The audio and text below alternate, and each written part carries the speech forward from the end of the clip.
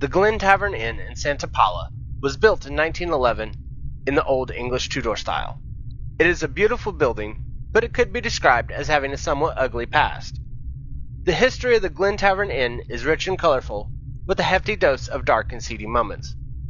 It is a fascinating building, once frequented by the Stars, which fell on hard times after Prohibition was introduced, and the third floor became a speakeasy, brothel, and gambling den.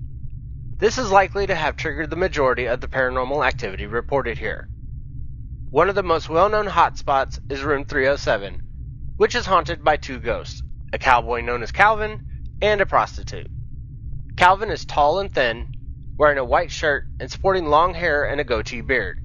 He has been seen walking through walls and is often captured in photographs taken by guests.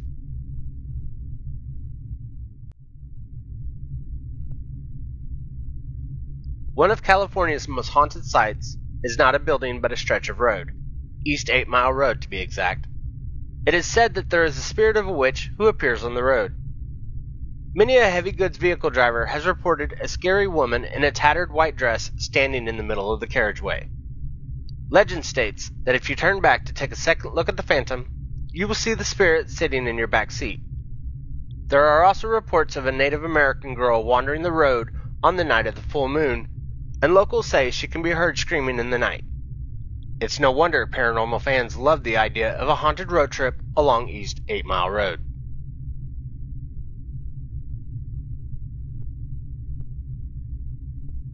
Los Coches Adobe might be one of California's most terrifyingly haunted places. In the early days, Los Coches Adobe was the site of a mine. However, one day a horrific accident caused over 30 mine workers to be trapped in a collapse. All of them lost their lives. A tragedy like that has to leave a stain on the very land, so it is little wonder this place is haunted. Locals and visitors alike have heard the screams of trapped miners emanating from an old well on the property, and there are also numerous reports of a lady in black and a male phantom walking around the grounds. Some even claim to have seen the ghost of a man hanging from a tree just on the property's boundary.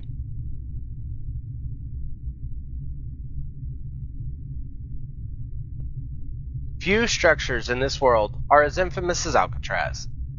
Prisons are often a haven for restless spirits, and Alcatraz is no different. This former high-security prison is probably even more likely to be haunted, given the conditions when it was in operation, coupled with the dangerous criminals housed within its walls.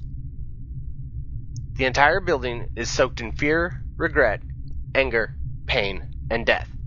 The perfect recipes for restless souls and much darker entities. The prison is like a breeding ground for the paranormal. One of the most feared presences on the island is simply known as The Thing.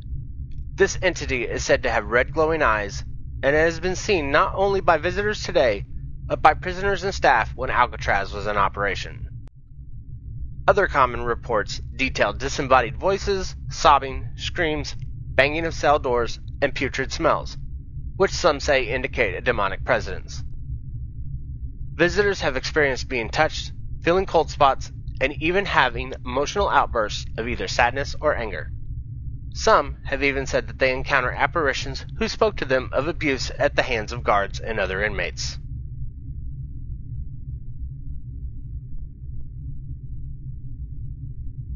Mission San Miguel's story is undoubtedly intriguing and sounds like a blockbuster movie's plot.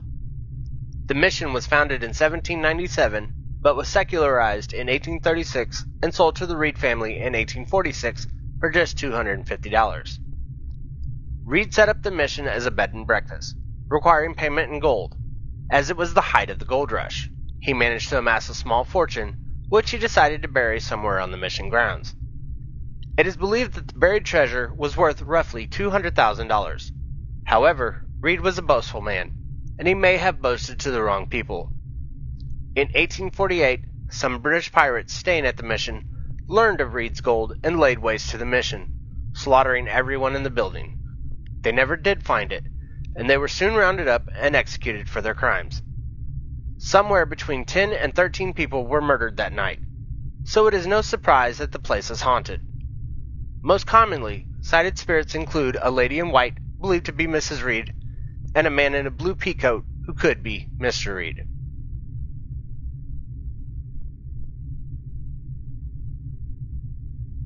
Colorado Street Bridge is a beautiful structure, but it has a dark side. It is known locally by its nickname, the Suicide Bridge. There is an unusually high number of suicides here. The latest figure sits at about 102, but that number is constantly growing. The bridge was built in 1913 and claimed its first death in 1919, so that's a rate of more than one suicide per year. However, some say that this official number is not accurate because the local authorities have been known to knock off a few numbers whenever they get too high. As you might expect, given the death toll, the bridge is also said to be incredibly haunted. There are many reports of a man jumping off of the railing, but he vanishes before hitting the water. It is also fairly common to see a female apparition crossing the bridge.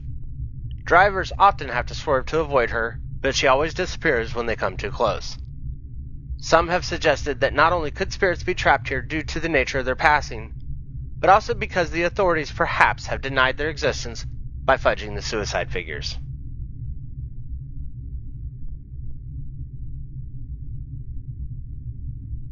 The Oakwood Cemetery in Claremont has a pretty fearsome reputation. There are reports of small gray apparitions running around the cemetery in the hours of darkness, and some witnesses say that these apparitions are prone to attack people.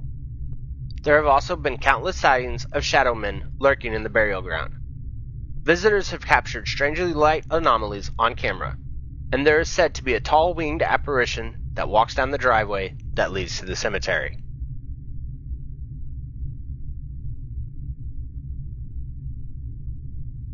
It may be known as the happiest place on earth, but Disneyland in Anaheim has its haunted secrets. There are many tales of animatronics moving when the rides are turned off. It is traditional for some families to scatter the ashes of their loved ones, without permission, on favorite rides such as Pirates of the Caribbean and the Haunted Mansion. Custodians have found ashes, bone fragments, and even a jawbone in the park for years. Real human bones are also used in the decor at the Pirates of the Caribbean ride. There are also several ghost sightings around the park, including Walt Disney, who has been seen in his former apartment above the fire station on Main Street.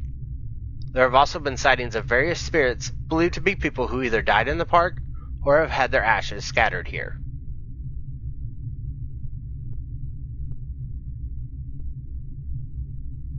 One of the most haunted hotels in California is also one of the most iconic hotels in the state.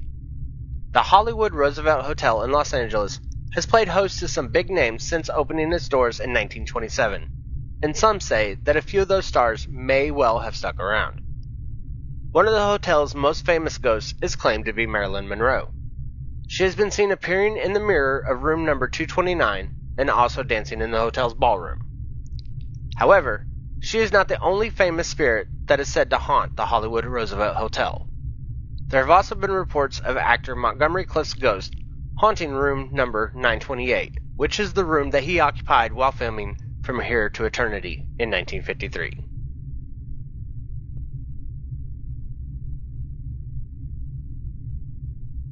The Queen Mary Hotel is recognized as not only one of the most haunted locations in California, many believed it to be one of the most haunted hotels in the world. The former ocean liner is now permanently docked at Long Beach, where it serves as a very popular hotel with paranormal researchers and others interested in the supernatural. The ship is incredibly haunted, and we could not even begin to document all the strange events that have occurred there in this one summary.